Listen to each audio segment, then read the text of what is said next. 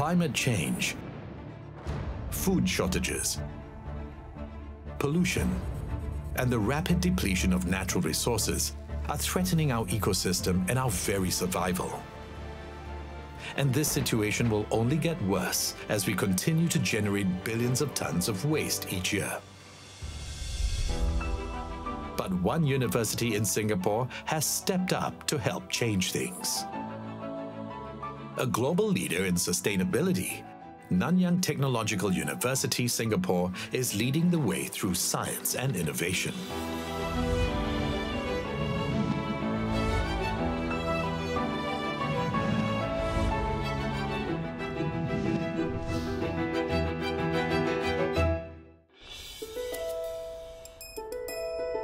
At NTU Singapore, scientists and researchers are collaborating with industry partners, academia and governments to come up with ambitious but practical sustainability solutions for the world.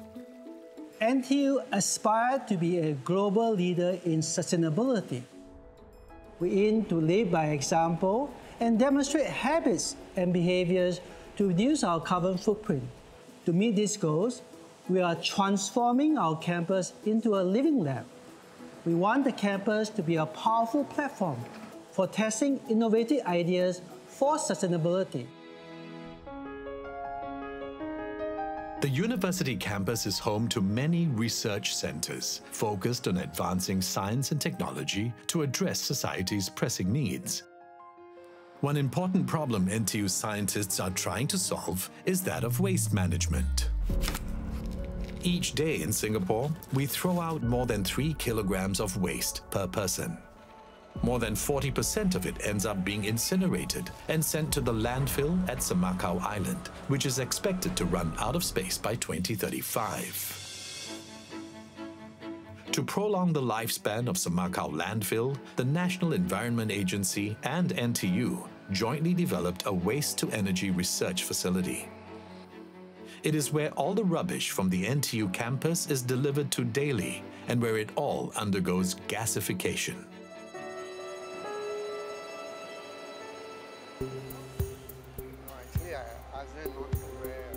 This facility was set up in order to see how waste management can be performed better, recovering materials at higher rate and generating less byproducts such as ash that would ultimately end up in the landfill. The facility operates on high-temperature slugging gasification process in which we treat waste at very high temperature. And in a world first, biomass charcoal is added to the waste that is being gasified instead of conventional fossil fuels. Biomass charcoal is more sustainable as it is made from plants and produces less sulfur dioxide emissions.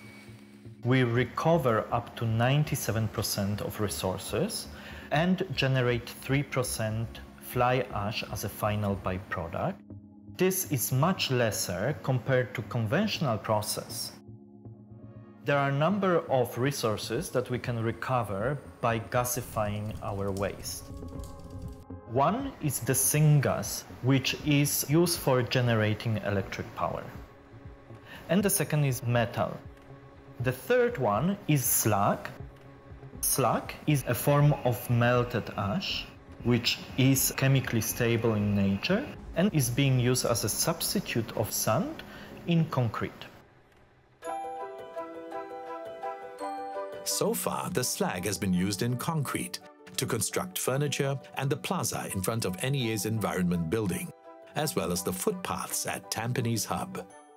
Called new sand, this renewable resource is good for business as well as the environment, and in future our roads and buildings may be built using it.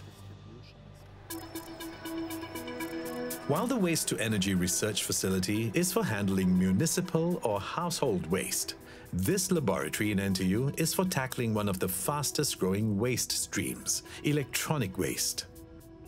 NTU set up this research center known as SCARES, in partnership with the French Alternative Energies and Atomic Energy Commission.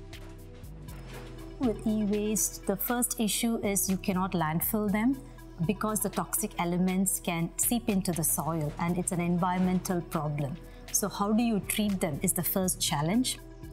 The second challenge is how do you treat them in an environmentally friendly way?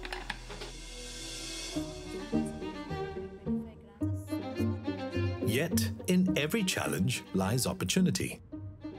Out of 118 elements in the periodic table, 60 of them are found in electronic waste. The concentration of these elements in electronic waste is a lot more than the concentration of the ore. Hence, if we use the concept of urban mining to extract these elements from electronic waste, you not only convert a waste stream into a resource stream, but you also preserve Earth's concentration of elements and the environment. To this end, NTU researchers here have come up with many urban mining solutions. They include an AI-assisted X-ray machine to sort components of printed circuit boards and a novel way to delaminate solar panels to achieve a higher material recovery yield.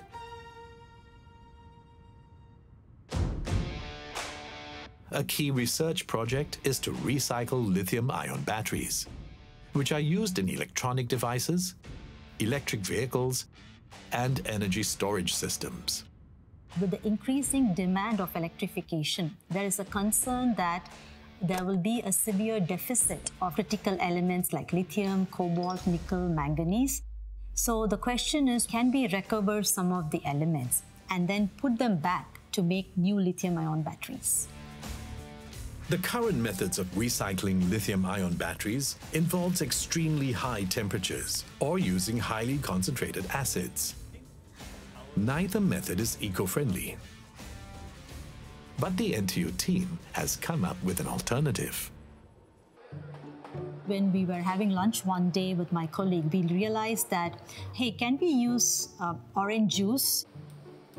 Everybody knows orange has citric acid.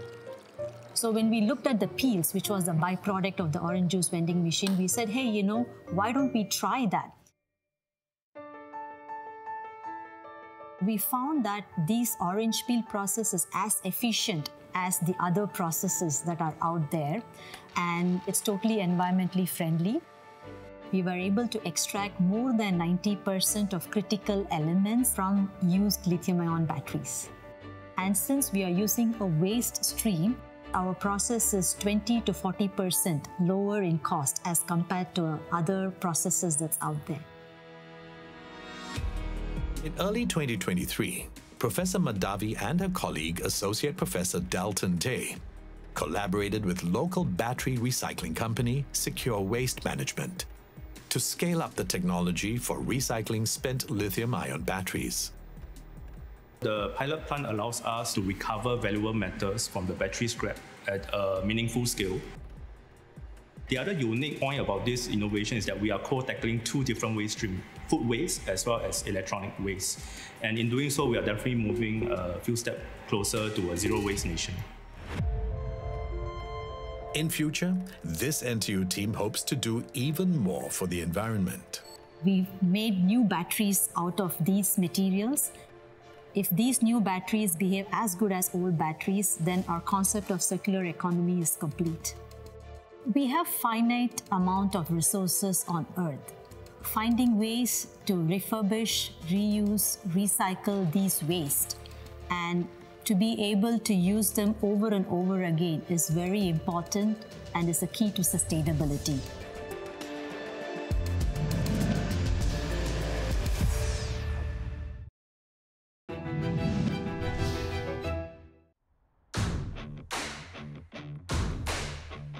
While orange peel is put to good use at this NTU laboratory, a lot more food is simply thrown away. In Singapore, food is one of the biggest waste streams. Over the last 15 years, it has grown by more than 40%. One of the most wasteful foods could be one of our favorites.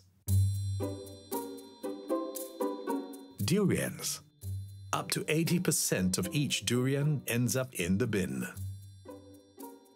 NTU food scientists have found a way to put discarded durian husks and even its seeds to good use. Every year there's actually so much durian husk and seed that goes to waste. So we thought, why not make something useful out of it? What we came up with was to use the fibers found in the durian husk. We add glycerol, another waste from biodiesel and soap production, to form this hydrogel that is able to be used as a bandage for wound healing. The materials that we use are actually all from food items, so it makes it non-toxic and biocompatible. At NTU, there are many other food waste conversion projects, such as turning prawn shells into sustainable packaging, and fish innards into food supplements, and using discarded soybean residue to grow mushrooms. These innovative ideas are developed by researchers from NTU's Food Science and Technology program, a collaborative effort with Wageningen University and Research Center in the Netherlands. So this is for the natural food preservative? Okay. How many days would that take? The Food Science and Technology program was established at NTU back in 2014. At the time, our government was looking into developing solutions to enhance our national food security. Food waste reduction is a critical component. In Singapore, we generate 2 bowls of food waste per day per person. If we consider that we eat about 3 bowls of food a day, that's a lot of food waste generated. If we do not address this food waste problem, then no amount of food is enough. Creating a food circular economy is critical to enhance our national food security. Towards this end and more, NTU collaborated with Enterprise Singapore to set up the Singapore Agri-Food Innovation Lab, which will drive collaboration and innovation in the agri-food sector. Already, scientists at the university are creating higher value products from food waste. For instance, in this laboratory, researchers are turning ugly and rotting vegetables into something unexpectedly valuable. We realized that a lot of the vegetables brought to Singapore each day may be bruised and off color, and therefore they are no longer suitable to be sold in the markets. Can we therefore take some of these vegetables that will be thrown away anyway and convert them into cellulose fibers? Cellulose fibers are indigestible carbohydrates that can be extracted from most plant matter. As cellulose binds and mixes easily with water, it is a popular food supplement to increase one's fiber intake. In 2018, Professor Lu and fellow material scientist Professor Ng Ki Wei made an important discovery about cellulose that can tackle the growing obesity pandemic. We realized that if we were to change the properties of these cellulose fibers in a particular manner and use it as a food ingredient, it can actually help to reduce the absorption of fats in one's diet. So far, we have already proven it in animals. We have seen a 30% reduction in fat absorption. And if we are able to see a similar effect on humans, I think it is going to be something really exciting for us. One of the future plans that we have is actually to work with food companies to explore the possibility of adding these cellulose fibers into different types of food. The duo is confident that their research can contribute towards sustainability in a big way. With NTU's help, they have spun off a startup called Dietrix, which is commercializing the patented technology. One of the key issues with food waste is that they ultimately do end up in the incinerator, and during the process of incineration, it releases a lot of greenhouse gases into our atmosphere.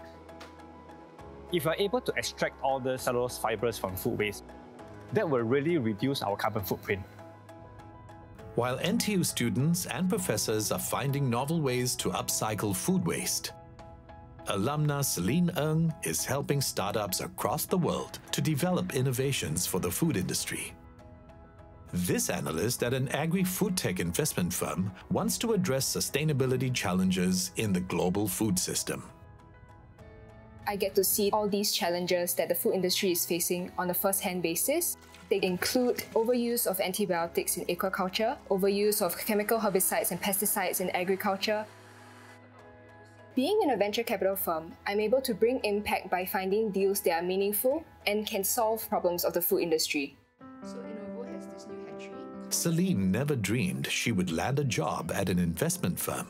She credits her learning experiences at NTU for equipping her with the necessary skills. NTU gives us a flexible and interdisciplinary education that allows us to better prepare for the workplace. They give me an exposure to what's in the real world and in the industry, as well as allows me to develop my networking, my communication, as well as my analytical thinking skills. In fact, Celine's employers were so impressed by her, they offered her a job even before she graduated. She came from NTU with this association with Wageningen University in agriculture and food sciences, so we really like that. But I think more than the technical skills that we thought she would possess, I think more importantly for us is this intellectual curiosity, this desire to learn more beyond conventional wisdom, and the idea that you should challenge that, especially when you're working with companies at the forefront of innovation. An ardent sustainability advocate, Celine is raring to do more to save the environment. I feel really inspired to be able to drive real impact in the food industry and even dream of completely revolutionizing and changing the food system.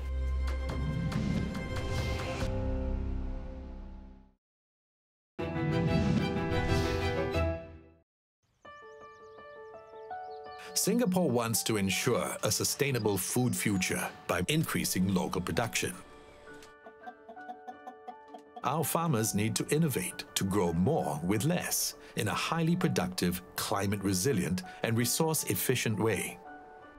This is where NTU's strengths as the world's top university in material science and engineering, combined with an interdisciplinary research approach to food science and technology, is making a big impact. One example is how NTU scientists are helping local fish farmers reduce cost and improve their harvest. The main source of protein in fish feed is actually fish meal. And fish meal is obtained from the fishes that are found in the ocean itself. With the dwindling supply of marine fishes, the cost of fish meal is actually increasing as well. The cost of the fish feed can amount to about 50 to 70% of the cost of farming. About 4 kg, yeah? Okay. Another problem is the low feed conversion efficiency, as fishes don't grow by a kilogram when they are fed a kilogram of feed. Supported by the Singapore Food Agency, NTU's solution for the farmers is a special feed to grow bigger and healthier Asian sea bass, a fish commonly eaten by Singaporeans. Our fish feed contains 2 different ingredients. One of them is a nutrient, and the second is actually a probiotic that is specifically chosen to target the Streptococcus eneae, a pathogen that is commonly found in our waters that tends to afflict the Asian sea bass. We have observed that the addition of the probiotics together with the nutrient actually provided the fish with a lot more disease resistance against the pathogen. And what we are hypothesizing is that the fish will be able to grow a lot faster. But the problem with the use of probiotics is that they are very sensitive microorganisms. The moment they are in touch with the acidic environment in our stomach, they tend to be destroyed. What we are doing is to protect them using a special material that is resistant against the gastric juices in the stomach. The moment it goes into the small intestine, because of the change in the environment, the material actually breaks down and it releases all the probiotics there. And that's where the probiotics have the opportunity to actually colonize the gut of the fish, making the fish disease resistant and healthier as well. To test their feed, Professor Liu and his team embarked on an 8-week growth trial at a laboratory on St. John's Island. We were very pleasantly surprised to learn that not only the fish were longer and bigger, but they also weigh a lot more as compared to the fishes that were fed with the normal feed. These scientists at NTU have shown us what the future of food and waste could look like. Their innovations are just some examples of the many ongoing efforts in the university's ambitions for sustainability. NTU sees sustainability as a whole campus effort. We believe that Everyone has a part to play in sustainability. This is why every student is required to take a course on sustainability as part of our core curriculum. We have world-class academic talent who work very hard to discover and develop solutions to tackle climate change.